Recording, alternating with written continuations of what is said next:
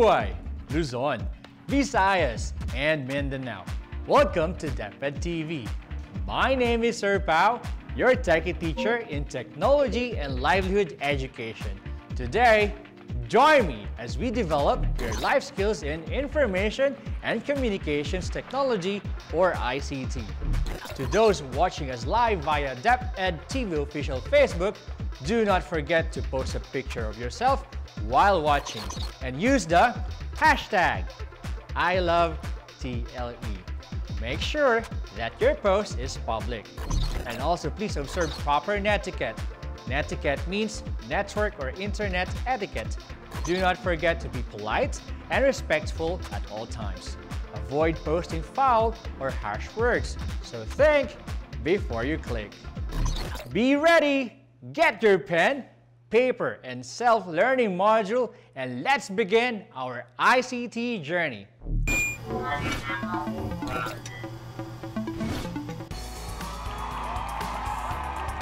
Once again, learners, welcome to another fun, exciting, and brand new day of learning.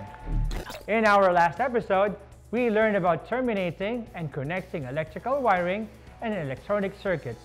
As a review, let's have the newest game show on DepEd TV. This is Guess the Picture, DepEd TV TLE Game Edition. Let us call our friend, the teacher from the future, Teacher LE, to tell us about this game. Thank you, Sir Pao. The objective of the game is to figure out the name of the tool and to use the letters provided to spell it correctly. You only have 5 seconds to answer each item. Each correct answer will earn you a Techno badge. Thank you, Teacher LE. You're welcome, Sir Pao. Let's begin. Here is our first picture.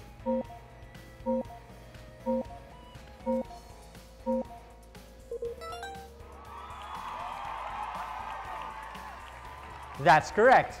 You have earned your first Techno badge. A soldering iron is a device that applies heat to melt a solder in attaching two metal parts. Show us our next picture.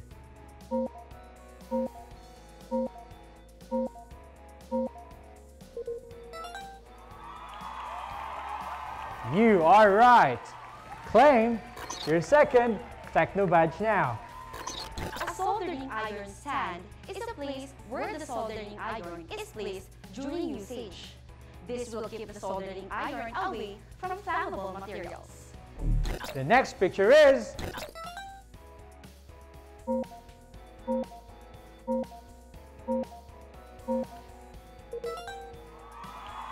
that's correct. Take your third Techno badge.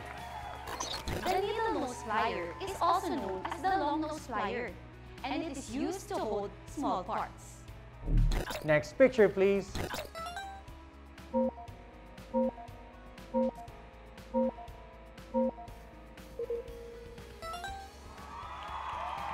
You are right. Here is your fourth Techno badge.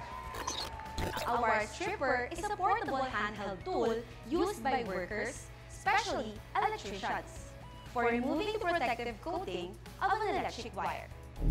Show us our next picture.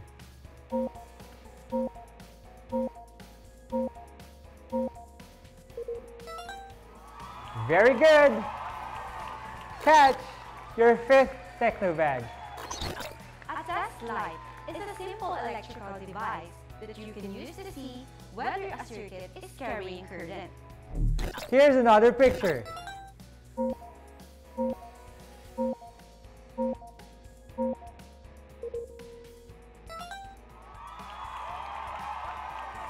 Perfect. You are right. Here is another Techno badge for you. Flathead screwdriver are used to loosen or tighten slotted screws. Next picture, please.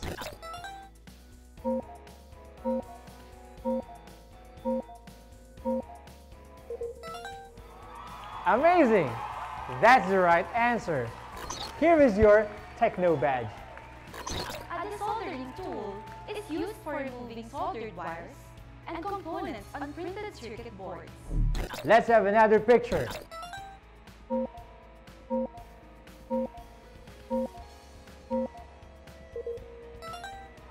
Perfect. Here is your Techno badge. A multimeter is used to test the integrity of circuits and the quality of electricity in computer components. And the last picture is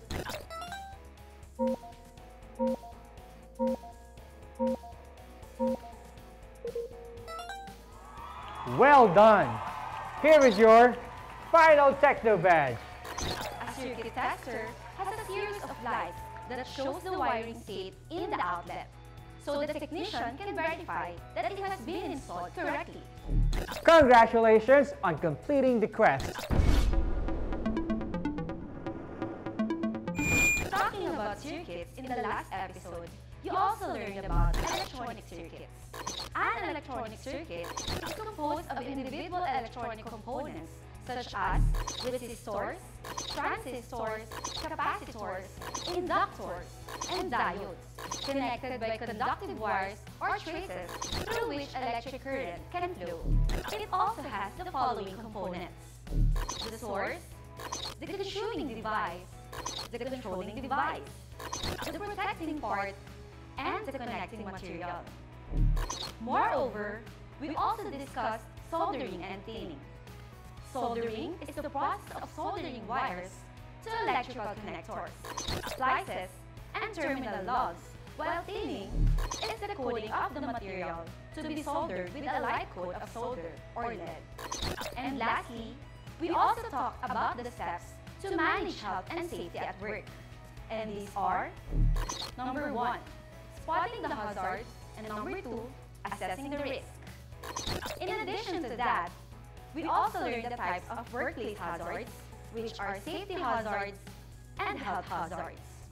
And now, I am turning you over to Sir Paolo for our Testing Electronic Components Part 1 lesson.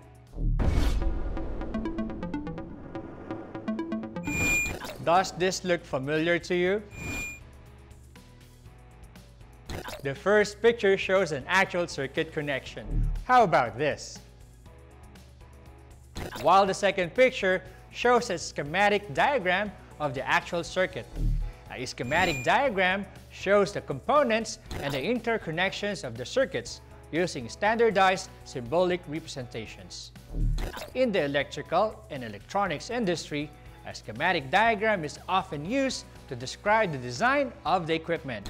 Schematic diagrams are often used for the maintenance and repair of electronic and electromechanical systems. In today's lesson, we are going to learn the common electronic components and their schematic symbols. The first component is the resistor. Resistors are used to reduce current flow, adjust signal levels, to divide voltages, bias active elements, and terminate transmission lines. The next is the capacitor. Capacitor is a device that stores electrical energy in an electric field. A capacitor can store electric energy when it is connected to its charging circuit. However, that stored energy can dissipate when it is disconnected from its charging circuit, so it can only be used like a temporary battery. Capacitors are commonly used in electronic devices to maintain the power supply while the batteries are being changed. Our next component is the inductor. An inductor, also called a coil, choke, or reactor, is a passive two-terminal electrical component that temporarily stores energy in a magnetic field when electric current flows through it. Another component is the DC, or direct current source. An electromechanical cell or battery is a prime example of DC power.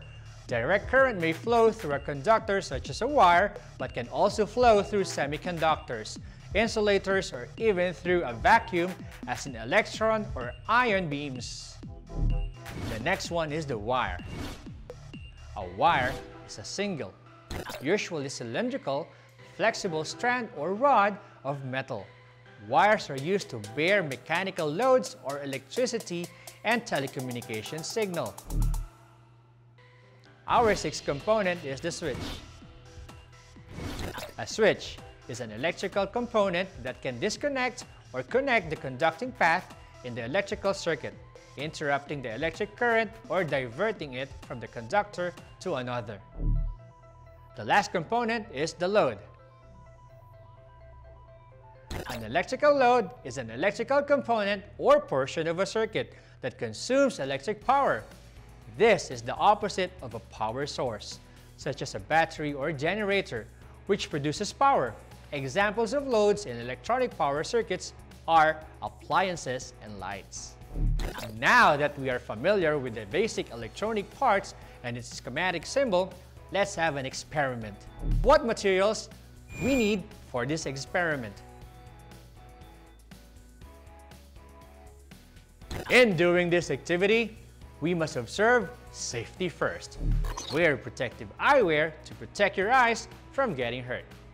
For our first step, let us draw a schematic diagram of the materials we have for making a simple circuit.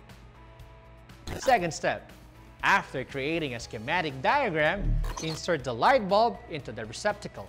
Attach the copper wire to both ends.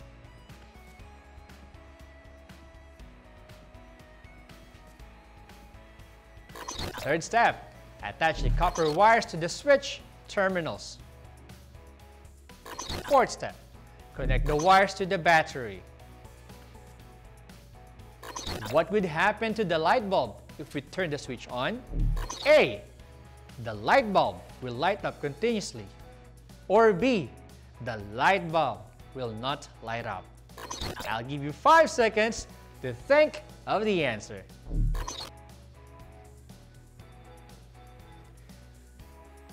Is your answer letter A or letter B? Let's find out what the answer is by turning on the switch. Ready? What happened to the light bulb? If your answer is letter A, you are correct. The light bulb will light up. I hope you had fun learning the first part of our testing electronic components lesson. To give us a recap, once again, here is Teacher Ellie, your teacher from the future. For the first part of our testing electronic components lesson, you have learned how to make schematic diagram of an electrical circuit. You were also able to learn the following electronic components and their schematic symbols: the resistors, capacitors, inductors, direct current or DC source, wires, and loops. Lastly, you also learned how to create a simple circuit. In preparation for our 8th lesson, please borrow a multi-tester. Also prepare the following materials: a resistor, a capacitor, a diode, and a transistor. Why? It's because we will be learning how to use a multi-tester in testing an electronic component. Thank you, Teacher Ellie.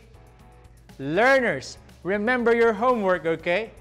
Try to borrow your family member's multi-tester and also politely ask someone to buy your resistor, capacitor, diode, and transistor. You can watch the replay of this episode on YouTube and Facebook. Just search for DepEd TV Official and have fun learning. Once again, I am your techie teacher, Sir Paolo, saying quality education will be achieved when one is eager to learn and is innovative. In TLE, there's life. Together we learn as one. And this is DepEd TV. #I love TLE.